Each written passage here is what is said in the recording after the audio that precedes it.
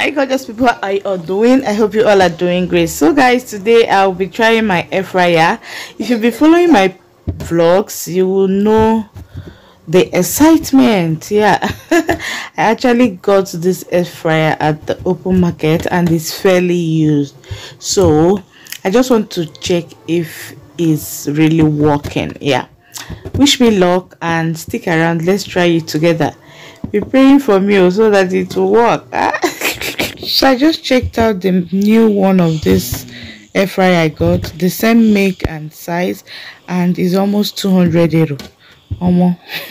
How can I get something that is almost 200 euro for just 10? I get that CBO.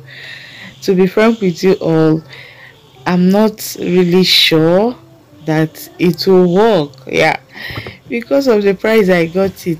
Anyways, let's find out. Just stick around. So this is the yam that is remaining. I also peeled it and I'll be putting it in my freezer because if I leave it like that it will spoil. This is how I preserve my yam. So over here is the air fryer. Can you see? So as I plugged it, I just plugged it and this light came up. As I pressed it, this is what it looks like. But let me show you guys the inside. I just offed it. This is what the inside looks like. Guys, can you see how neat and how big this air fryer is? So I want to use my parchment paper to cover here so it doesn't get soiled, you know, so that it will be easy for me to wash.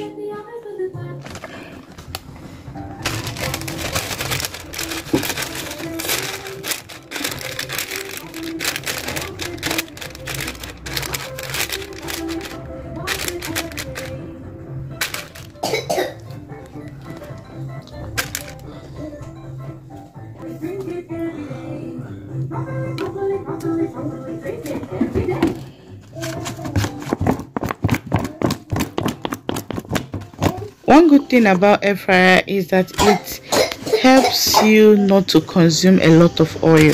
If I were to fry this yam, the yam will end up soaking a lot of oil. But as you can see, I just sprinkled a little oil on the yam and that's it. I'll just put it inside this air fryer and it will cook. And one good thing is that you can also use it for fish, chicken, meat, that's beef. You can also use it for your potatoes. You can also use it for pizza, for your meat pie, fish roll, name it. Anything you can put in your oven, you can use your air fryer and it doesn't require much oil. So that is one good thing about it. It helps you to minimize the amount of oil you consume. Okay, this is for cake. This is for fish, fries. So it's fries that I'm preparing. Let's say the time. No, let me set it for 15 minutes. This is to increase, this is to decrease the time. Let me set it for 15 minutes. Temperature 100. Let me reduce the temperature to 150.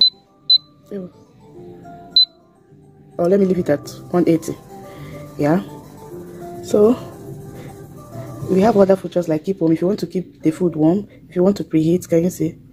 This one is for pizza. You will just see this one is for chicken. This one is for shrimps. Well, let's just go ahead. It has started. Can you hear the sound? Hey! See, my air fryer is working. It's working, guys. It's working. Okay, let's wait for 15 minutes and see what the result will be like. After 15 minutes, I checked. The yam was still the way I put it. The thing wasn't heating up. It wasn't hot at all. So I have to even increase the time to 30 minutes and put it back. After 30 minutes, I checked. It was still like that. Then I noticed that it wasn't heating up at all. All the features are working, but the heat is not just coming on. So I think it's a minor problem. But the problem is, how do I fix it here? Because here you cannot see people that repair these things, you know. So that is it. I checked it because that is what you get when you buy things at a very cheap price.